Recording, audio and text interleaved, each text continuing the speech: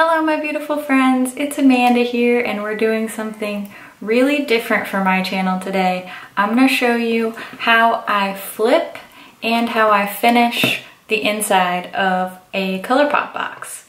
So if you're a ColourPop fanatic like me, if you've ever ordered from them, you know you get these really cool prints on the inside of their boxes. I really like to flip the cool print inside out and then add like a paper liner. And these boxes, they make great gift boxes. I like to use mine to store like sheet masks and other extra things that I don't need out on my vanity. So I'm going to show you how to flip the box and how to finish the inside. So what I'm working with are the small boxes, and I will give you the dimensions for the 5 pieces of paper that you need to cut.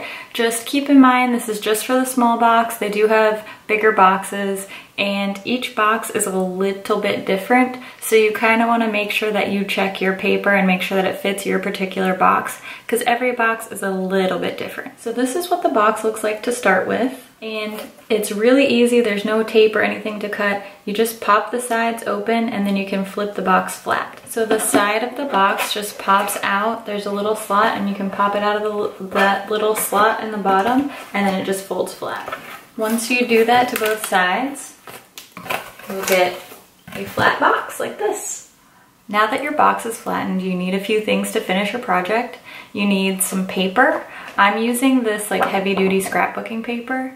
You also need a pencil, a ruler, some scissors, and some kind of adhesive. I'm using these glue dots that I've used for scrapbooking. I like them because they don't cause any wrinkles or ridges in the paper like glue might. You could also use a glue stick or double-sided tape, but this is what I have, so that's what I'm using. I'm going to put the dimensions for each piece of paper that you need up on the screen, and I'm also going to put it in the description box, so don't feel like rushed that you have to hurry and write them down now. Just click in the description box, they'll be right there for you. And I just want to remind you that each box is a little bit different because of the way it's folded together. There may be a little slight bit of difference here and there for the measurements. Just make sure that you test your paper before you glue it down. You can definitely get creative with this project. I decided to stamp some designs on the bottom portion of my paper for my box. You could decoupage, you could put stickers, you can draw something.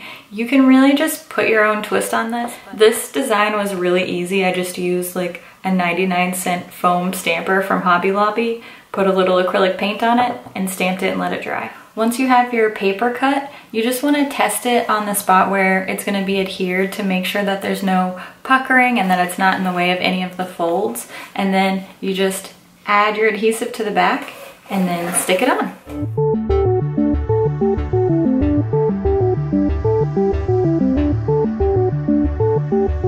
Okay, so I'm gonna go ahead and put all the paper on the correct spots, and then I'll show you what the finished product looks like and show you how to refold the box.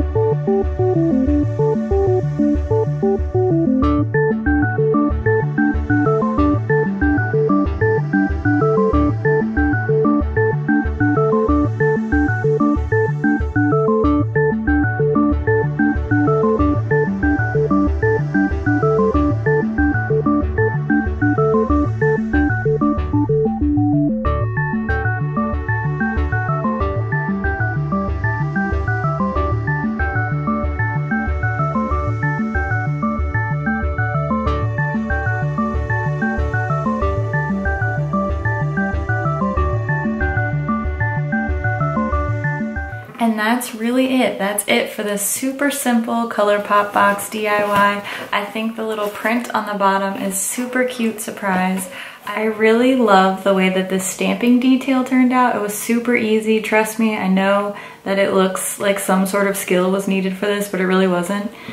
This one, the pink print underneath, I smudged it, and that's why I added the white one over top to try and cover up my mistake, and I think it ended up looking really cool.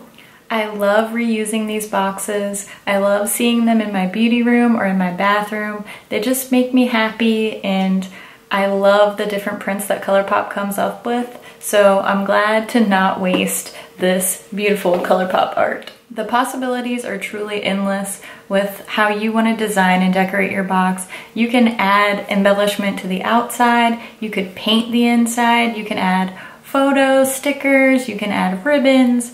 I just think that it's really fun and easy way to get creative and to recycle a box. So if you guys decide to create your own DIY ColourPop boxes, definitely tag me on Instagram, tag me on Twitter. I really want to see what you come up with.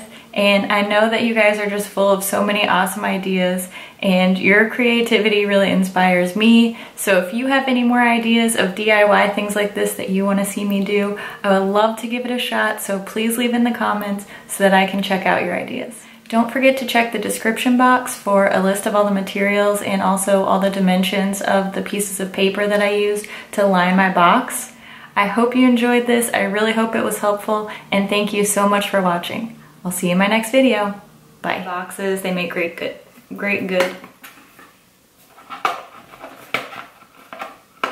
The struggle. I said it was really easy and now I can't get mine now. Before you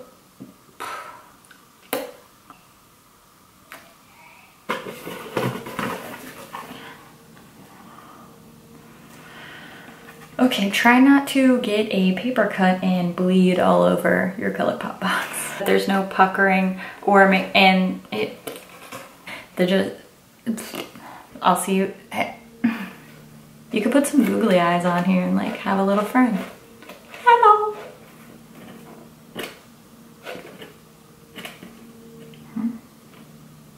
ColourPop, I am your father.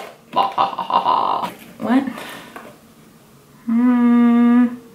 The sun is burning my ear. Do you see that? I'm like getting an ear sunburn right here. If I put the blinds down, then I have like stripes on my face. DIY stripe face tutorial. Nobody's gonna watch that.